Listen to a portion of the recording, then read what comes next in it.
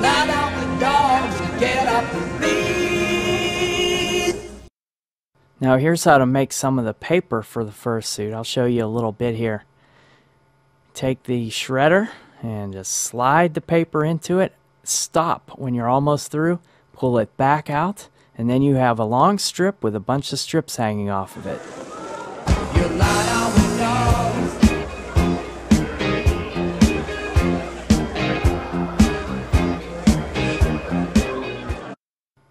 Now you have a big pile of fur here. This is fur paper. A couple of shirts to use to add the paper to.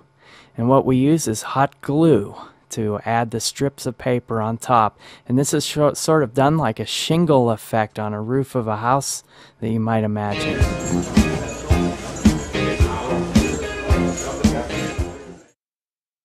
And here's how we apply the fur to the shirt or clothing, other clothing.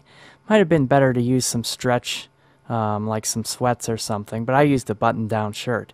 Now you apply a line of the fur, press it down lightly, and then use the some kind of towel or something on top of there, because the hot glue is really, really hot.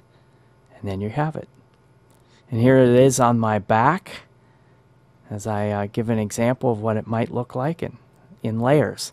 Now we're going to do some of the white paper the same way. This is for the pants part of the costume. You lie down with dogs and get up and bleed. And here is the bottom half completed, minus the head. Now here's how the headpiece goes. This is actually just a farmer's hat, a straw hat with the brim cut off. And now here's some fur attached to it and what look like horns sticking out. Paper towel roll tubes, and that's all it is. Attached to the hat. Now here are the paws, which are shoes. They're going to be covered with fur in a moment.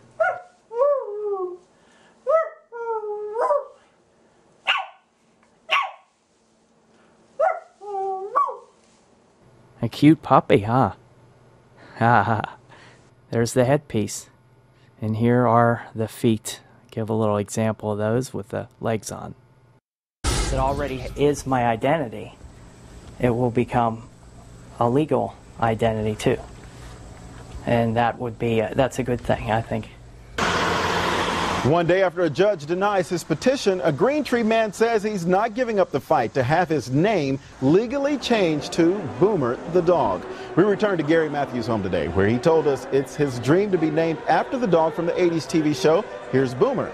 Matthews says he considers himself to be more dog-like than human, and he wears a Boomer the dog costume when attending furry Anthrocon conventions. He says friends have been calling him Boomer the dog for about 30 years, and he wants to make it official. But Judge Ronald Felino denied his petition, saying the name change could cause confusion and adverse consequences to the public. The ruling also says, quote, although petitioner apparently wishes it were otherwise, the simple fact remains that petitioner is not a dog.